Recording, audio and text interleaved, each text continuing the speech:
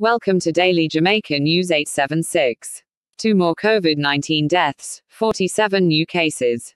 Jamaica recorded an additional 2 COVID-19 related deaths and 47 new cases on Sunday, according to the Ministry of Health and Wellness.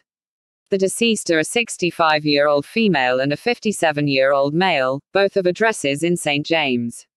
The island also recorded 2 coincidental deaths which were previously under investigation. The latest fatalities bring the death toll from the coronavirus in Jamaica to 173.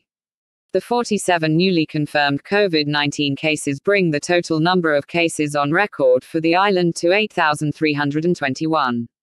Recoveries increased by 92, bringing total recoveries to 3,951.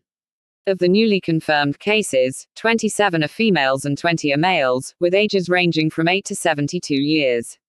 The cases were recorded in St. James 21, St. Catherine 17, Kingston and St. Andrew 7, Trelawney 1, and St. Elizabeth 1.